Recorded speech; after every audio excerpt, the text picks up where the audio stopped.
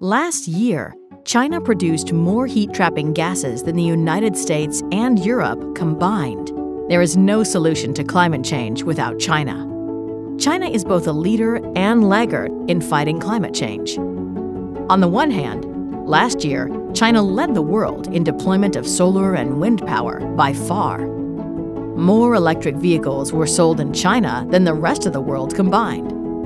The Chinese government strongly supports the Paris Climate Agreement and fully accepts the scientific consensus on climate science. On the other hand, China consumed more coal last year than the rest of the world combined. And China is the largest financier of new coal-fired power plants around the world. Want to learn more?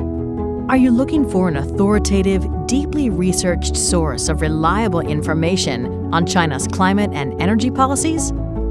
If so, please explore the Guide to Chinese Climate Policy by David Sandalow of Columbia University's Center on Global Energy Policy. You can access the Guide to Chinese Climate Policy 3 ways. Buy it on Amazon, visit the Guide to Chinese Climate Policy website, and download it from the website. Explore the Guide to Chinese Climate Policy today.